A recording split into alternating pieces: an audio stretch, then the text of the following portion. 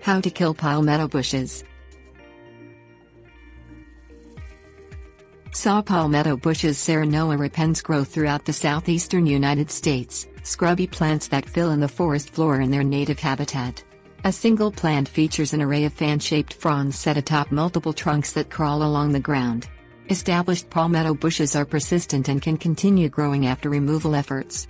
They grow in U.S. Department of Agriculture plant hardiness zones 8 through 11. The dwarf palm sable minor, found in USDA zones 7 through 10, has similar growing habits and can be killed with the same approaches as used for saw palmetto. Growth habit. Palmetto bushes grow slowly, reaching maximum heights of up to 8 feet tall. The multiple trunks grow in clumps, with mature clumps measuring up to 18 feet across. While the massive trunks can be seen above ground, they also have large, strong stems beneath the soil.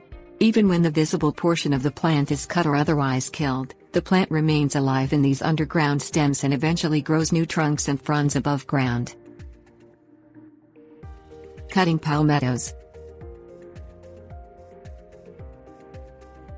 The woody trunks of palmetto bushes can be cut back to the ground when you want to get rid of the trunks and foliage immediately.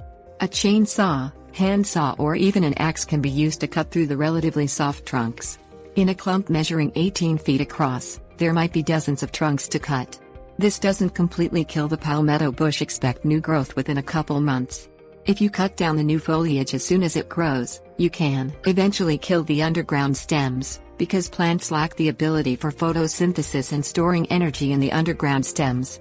It could take several years to completely kill a large clump of palmetto bushes through this method.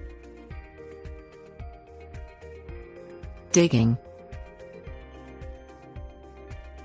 Underground stems can't produce new shoots if you dig them out of the ground.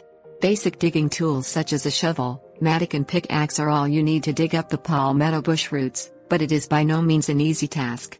The dense clumps are difficult to dig around and can spread farther than the reach of the visible trunks above ground. Cut the roots into smaller pieces with a pruning saw so they are easier to remove. A few root pieces are likely to remain no matter how carefully you sift through the soil, so monitor the area and dig up any new shoots. Add clean fill dirt to fill in the vacant spaces left after removing the roots. Chemical herbicides. Herbicide treatment is a much less labor-intensive method to kill palmetto bushes, but even this option proves difficult. The most effective herbicides are too strong for the home gardener to purchase and can only be applied by professional landscapers and arborists. Most herbicides available for home garden use are ineffective against palmetto bushes.